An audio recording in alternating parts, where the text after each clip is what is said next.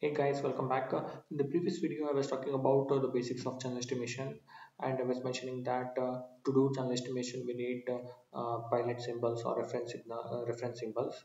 And to get a better channel estimate, I was telling that we should have a better SNR, or the noise should be low, or if we can transmit the pilot symbols on more symbols, and then with certain strategy we can decode the channel, or we can estimate the channel very well. Okay, so I was mainly telling that, let's say if you have 1 to up to 10 symbols, and our assumption is the channel is constant for all the 10 symbols, let's say h, then if we can transmit to pilot not only on one symbol, let's say on multiple symbols, okay, then we can estimate the channel with more accuracy. That's what I was mentioning, right? So in this case, what can I write about the equation? Y1 is equal to hx1 plus n1. So y2 is equal to hx2 plus n2. Like that I can write, let's say if I have a hell number of symbols for which we are transmitting the pilot, then can I write like this? Okay, so now I was mentioning that we can go for certain strategy to decode this edge, right? First, I was telling we can divide this first equation by 1 by x1, and then once if we do the same thing for all the symbols, then we can do some kind of averaging so that we can get a better estimate edge, right? So let us see this with the least square channel estimation. Okay, so these are the estimators which are available from estimation detection theory subject. So let us try to apply that and see whether our intuition will match us with the optimal solution given by least square estimate. So for that, I have taken the training symbols across L symbols. So this is the channel model. This is how it looks like. I have written this in the vector form. Otherwise, this particular equation, if you modify the in a vector form, then it will become something like this. So now my system model will become like this. Since h is just one value, I have taken it outside. So for this one, we can say that there are L equations, okay, and there is only one unknown, that is H. Solution may or may not exist, okay. If all each of these equations can be treated as one line, right? So if this is something like y is equal to mx plus c, right? So these lines can be there in any direction. If they don't intersect at one point, then solution might not exist. But let's say if there are multiple lines and they are all meeting at one point, then definitely solution exists, and we don't know. Let us figure out with the that's why let us figure out with the best fit. Okay, best fit of all the equations. That is when we say we need least square estimate.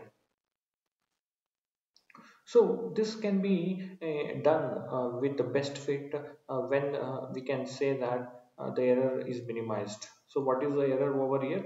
Error is y bar minus xp bar h norm square. This will become my mean square error. Okay, so I need to minimize that under the argument h. That's when I will get my h at. So how to do this one? I will not go to the derivation, but you can go to the derivation.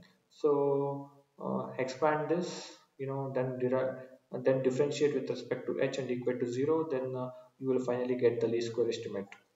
All right, you can go to the derivation. This is how you will get the solution. This can also be told as the ML estimate, maximum likelihood estimate, because to say maximum likelihood, we need to consider noise as Gaussian, and once it is Gaussian, we can take the likelihood log likelihood function based on this Gaussian distribution, and from log likelihood function, if you try to maximize the log likelihood, then finally you will see that that solution also arrives similar to that of least square estimation. Okay, so in which case I can say this solution is least square estimation when noise is defined with not is when the noise is not defined with any distribution. When noise is set as Gaussian, this the same solution is can be told as a maximum likelihood estimate. All right. So now we know the solution. So from this solution, let us try to calculate my my intuition. I mean, from here, let us try to calculate the final expression, and let us try to see whether that matches with my intuition, our intuition related answer or not. So this will be XP. Okay, right. This is the estimator. Now the thing is, I will just, for the sake of clarity, I will just take the two symbols. Okay, so then how does this look like? So this would look like, first let me expand this. Mm, so whole inverse xp bar transpose xp bar into h plus xp bar transpose xp bar whole inverse into xp bar transpose then my n bar. Correct? So these two gets cancelled. Okay, and then I will have just h plus this quantity. I said I am going to take just two symbols, right? So here I will just make an assumption that because in the earlier video, if I am taking only two symbols, what will be my this one? It was looking like this, right? And if I want to get my h from first equation, I used to divide y1 by x1 is equal to h plus n1 by x1. So this inversion right now I will not go to the design of this pilots, but I will say that this 1 by x1 is equal to x1 conjugate. Okay, I will choose my x1 such a way that 1 by x1 will be can be written as just x1 conjugate. Maybe I can say right now e to the power of phi 1. Okay, so then how can I write this particular equation?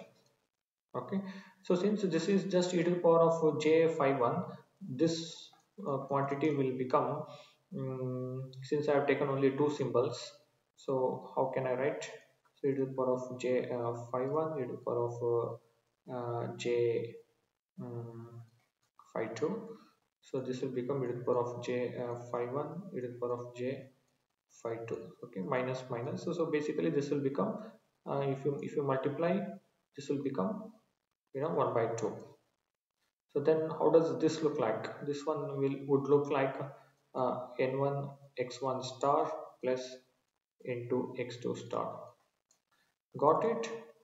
So it is whatever the estimator we have got here, least square estimator, that is similar to whatever the solution that we thought via intuition, right? So you divide this is similar to you divide the equation 1 with this particular x1, in this case x1 conjugate. Okay, maybe I can write down the intuition answer also from this. Okay, now whatever h hat I got, this is based on the least square estimate.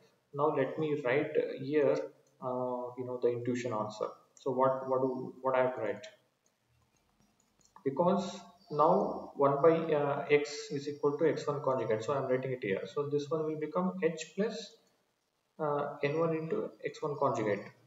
Okay, x1 and x1 conjugate will become 1. Okay, that's how we have chosen e to the power of j phi 1. So then my second answer, I mean second equation will become into x2 star. I was telling that once you perform this, then take the average.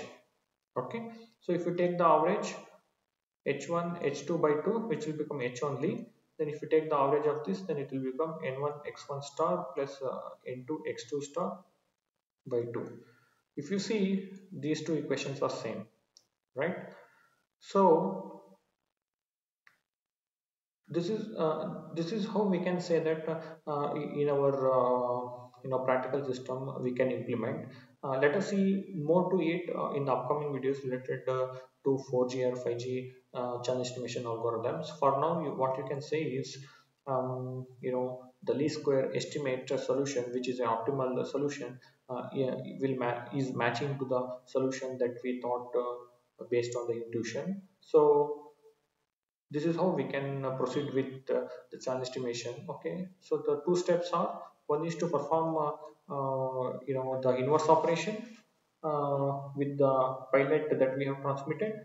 The second one is to take the averaging. Okay, so let us also try to see why this will give better answer. So for that, what we can do is you take the mean square error formula. Okay, these are the equations which we had considered, and this was the final HAT expression I got. So in this, clearly this is expected, this is the error, right? So this expectation of whole square would give me my mean square error. If I expand this and if I solve this equation, then I would get this particular value, and finally my mean square error will be this one. So as you can clearly see, this is equal to like L by SNR. Sorry, this is equal to 1 by L into SNR. So if SNR is very good, then my error is less. Even when I have more number of samples or more number of symbols where I would have transmitted my pilot, then also my mean square error will be low. Got it? So that's why my accuracy will increase when I would transmit the pilots on more number of symbols. So there is more to it. You can say when L tends to infinity, the power of noise becomes zero and the error is 0. Okay, I hope you got the clarity in this particular video on how the intuition solution we thought about in the previous video matches with that of the least square estimate solution. And the least square estimate solution is the optimal solution. And with equations also we saw, with the transmission of pilot symbols on more number of symbols, we can get a better accuracy. Okay, so in the upcoming video, I think we can talk more about how to design these pilot symbols. Okay, what can be the pilot symbols and what is actually considered in our practical 4G 5G system. Okay, then later on we can talk about how exactly we can perform the channel estimation in our practical system. Thank you very much. If you're looking for more videos, please do subscribe to the channel. Bye bye.